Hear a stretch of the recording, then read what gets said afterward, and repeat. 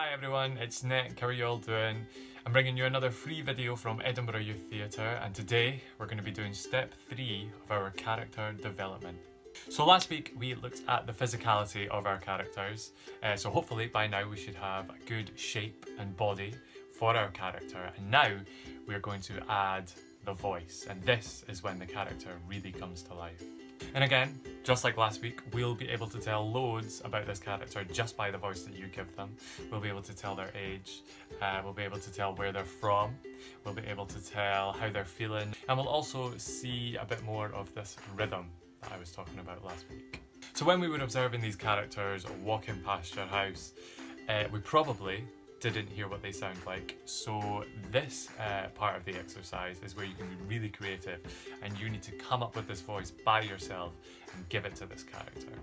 Get out all those notes that you've been making over the last couple sessions, especially those ones from the first session, and these again are going to be really useful when we're creating this voice. So the first part of this process of creating the character's voice is I want you to think about their accent. Now, when you give them an accent, we will be able to tell where they're from. So that's a nice little bit of backstory, and we are going to be creating more of a backstory for these characters later on, but this is going to be a nice little first part of that. Maybe they're from Edinburgh. Maybe they're from elsewhere.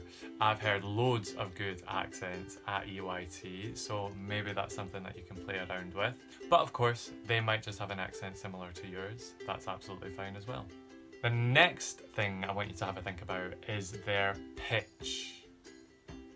Now, when I talk about pitch, I want you to figure out if they have a higher voice on a higher register, so maybe it's up here.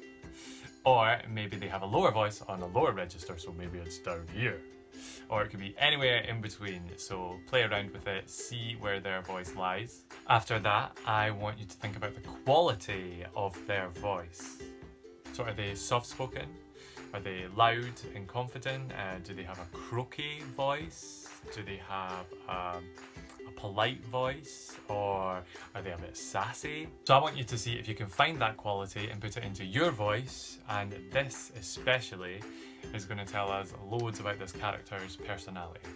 And the last thing I want you to have a look at is, again, their speed and rhythm, the speed and rhythm of their voice.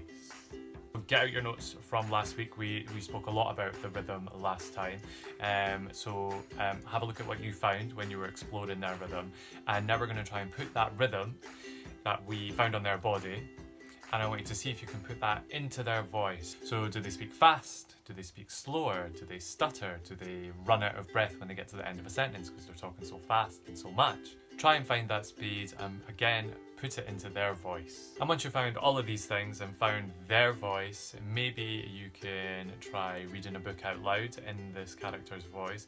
Maybe you can try having a conversation with yourself or with somebody else in the house. Yeah, keep practicing with this voice and try and get used to using that voice. And that's it for today. So I want you to write down, like we always do, everything that you found out about this character, especially the things that you found out about their personality just by exploring their voice. And now after this session, we have a living, moving character with a voice. And now we can start to explore their personality a bit more. Next week, we will be looking at their backstory, like I mentioned earlier. So we're going to try and come up with this character's story, and this is going to tell us loads more about who they are, and it's going to let us explore their personality a bit more.